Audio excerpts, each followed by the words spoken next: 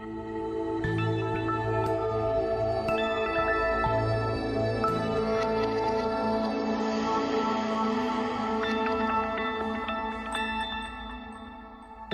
everyone, and welcome to Dola's Creative TV channel. My name is Veronica Olivier and I am a mixed media artist. And welcome to my studio. This week I am going to give two old vases a new look on life with Dola mediums. For this project I am going to use the new plaster of Paris bandages. I'm going to use the coarse texture paste. I'm also going to use canvas primer and acrylic gel medium. I have two of these old metal type vases and I am going to make them pretty again so that I can use it. Because I've painted this vase with a metallic spray, I am going to prime it with the Dala canvas primer to prepare it for the coarse texture paste that I'm going to paint over it. This way I will be sure that the coarse texture paste will adhere or stick to the vase.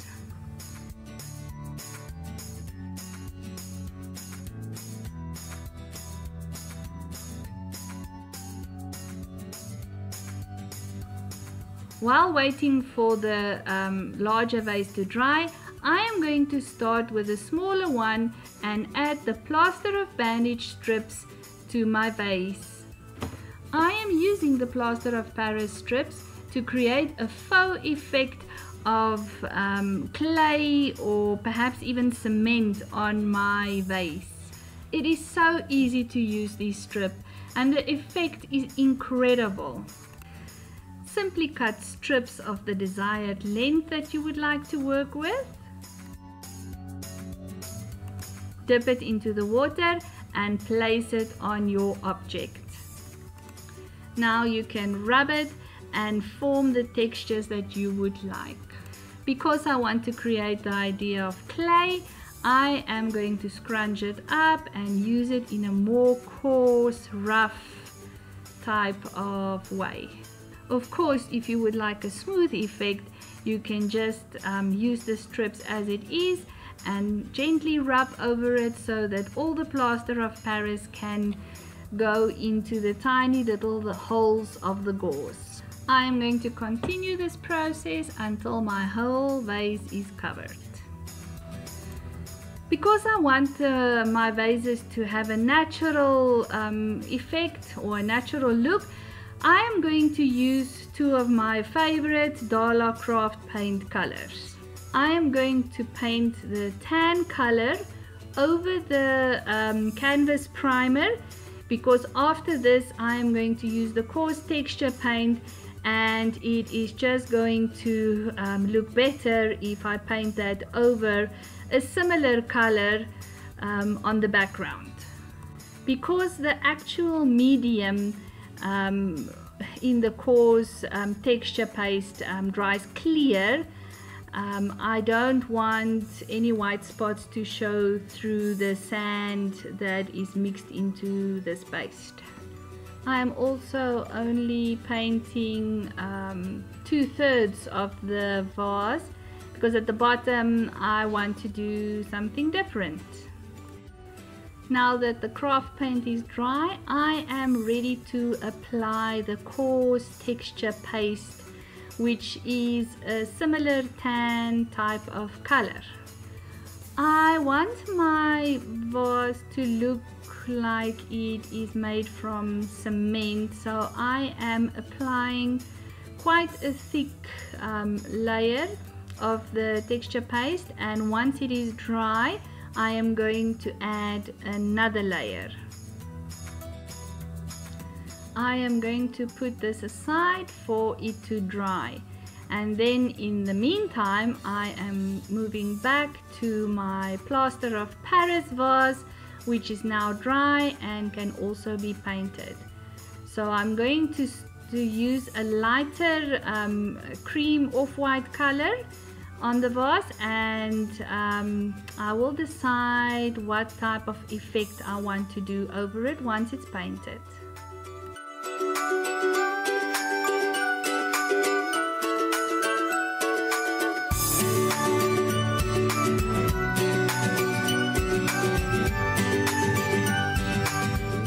decided to use the Dollar Umber Antique Rub over my plaster of Paris pot or vase so that I can create a clay type of effect.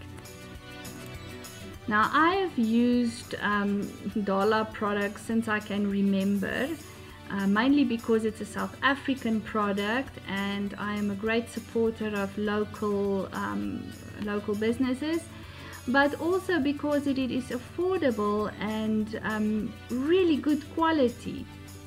Now I never knew about the Dollar Antique Rub until I was participating in Kunstvleit season 2 on CakeNet, and I think it was episode 5 or 6 where I was partnered with Jarius and we had to collaborate doing a headboard, which was a fun project because we kind of did it in a relay and the one didn't know what the other one was doing for that half an hour. And I wanted a quick and easy way to cover the letters we used on the headboard, and I found the antique rub on the floor, and I must tell you that I've used it and I was ecstatic. I couldn't stop talking about it on the floor, and I think I drove the producers and the other contestants crazy while raving about how wonderful the antique rub is. It is super easy to use because you simply apply it with a soft cloth and rub off whatever you don't want, and leaving the remaining rub in the grooves or wherever you would like it to stay on your project.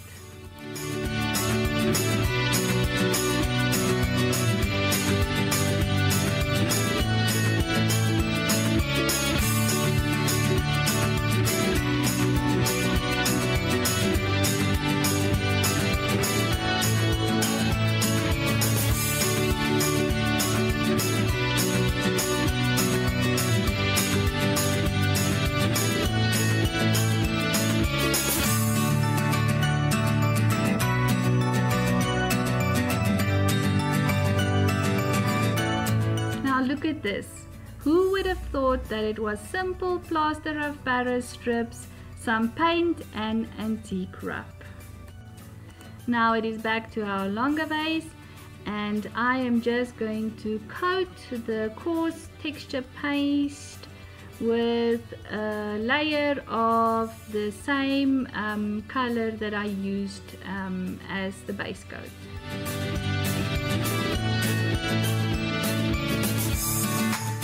To finish this vase, I am going to use my glue gun and some rough twine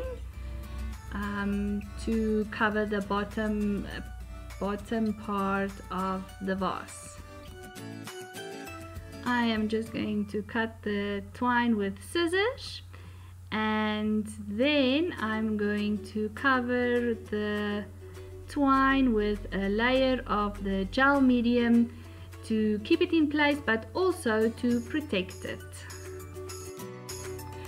Dala's gel medium is one of my favorite mediums to use. It is very versatile and I use it literally in almost every piece of art that I create.